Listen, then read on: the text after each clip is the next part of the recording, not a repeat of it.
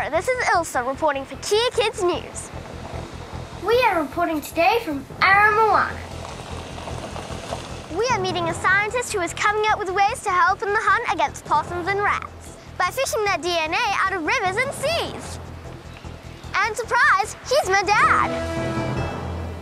My dad uses new ways to find animal and plant life. He examines water to find microscopic information left behind by animals and fish. He even took his new technology to Scotland to look for the Loch Ness Monster. The information he's gathering is stored in a little twirly thing called DNA. It's in every living thing.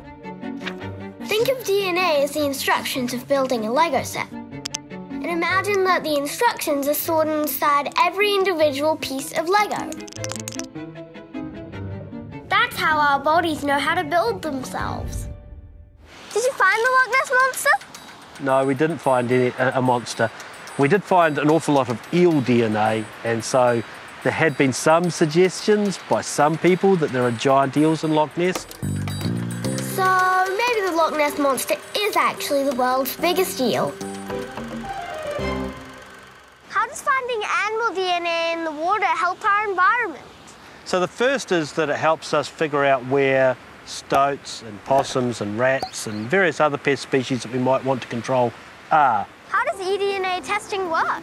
So we're picking up things that you'd need a microscope to see generally, and we're capturing them in a molecular net, a filter that captures the cells of plants and animals and bacteria and other living things. How does DNA get in the water? Possums and rats, they either drink it or they bathe in it, or they're peeing and pooing, and then traces of their DNA are being washed down into the rivers and lakes and ocean after rainfall. Dad, can we go and find some animal DNA now? Sure, let's go do it.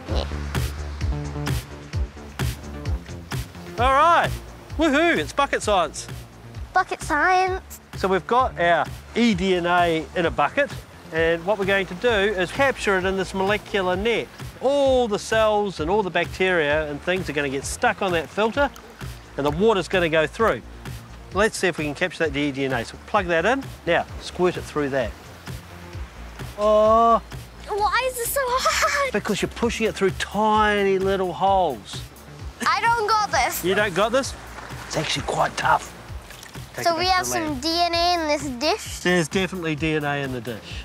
Well, DNA in it. Whoa! Oh no! DNA overboard. It doesn't matter if we spilled the DNA because it's kind of everywhere.